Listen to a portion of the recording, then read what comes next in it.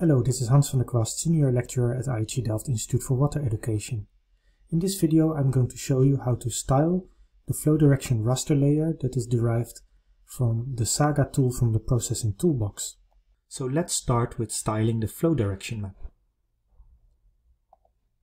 I'll uncheck the layers that I don't want to see at this moment. Then I need to know how the flow directions are encoded. That depends on the software. If you want to know, you need to use Google. When you search in Google and it's about QGIS, your first keyword will be QGIS. And then you use keywords that make sense for Google to find the results. So in this case, flow, direction, legend. Then the first hit normally will be from gis.stackexchange.com, which is a very good website to post your questions and to find answers. Always check that one first. Here we see that somebody asked this question about how the results from the SAGA tool that we also used in the flow direction, how the encoding has been done. And here you can find the answer that for SAGA 0 is north, 1 is northeast, 2 is east, etc. For other software it's different, so it depends on the software which encoding is used.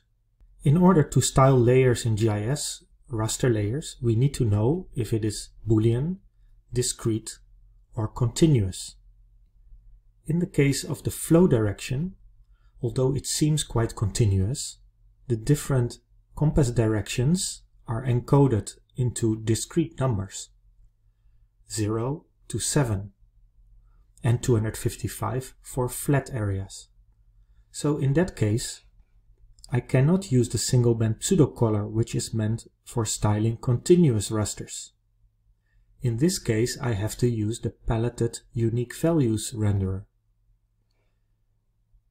You see here that now our image disappears, but also this table is empty.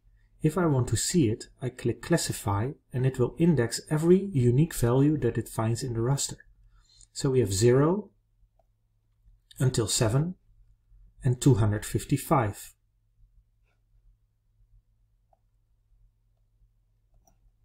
In this column we find the colors that we can change, and we find here the labels that we can also type. Now what we're first going to do is to create that color ramp. From 0 to 7, the 255 is different. We will add it in later again. So I'm going to remove it by clicking the minus.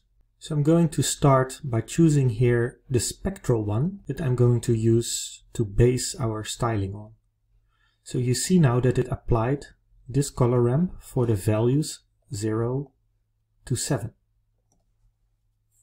Now I can edit the color ramp by clicking right and choose Edit Color Ramp.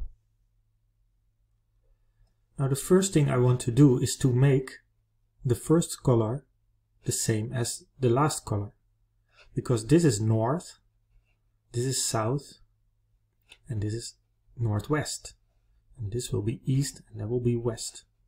So to make the first color the same as the last color, I click on the color, I choose the color picker and I click sample color and I move it here, and then I click OK. And now the first stop of the gradient and the last stop are exactly the same. Now we're going to make south bright yellow.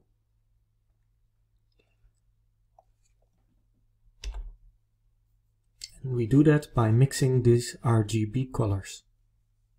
The next step is to make east green. So we click on the east and we make it green. And we want west to be magenta, which is a combination of 214 on red, 60 on green and 170 on blue.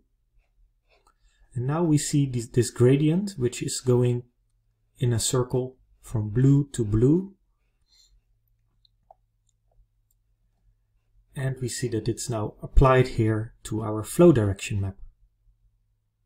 The only problem is that users will not understand what the values are that we see in the legend. Also, 255 is missing. So we need to add 255 back again. It will automatically add 8, but 8 is not in our dataset. So we need to add in number 255. And now we need to change the labels so it reflects the compass directions. Remember that you can Google how a compass looked like to find out what this is. You see that 255 is blue, but it's flat and it should not be the same as northwest and north. Actually, northwest should even be slightly different, but that's for you to find out.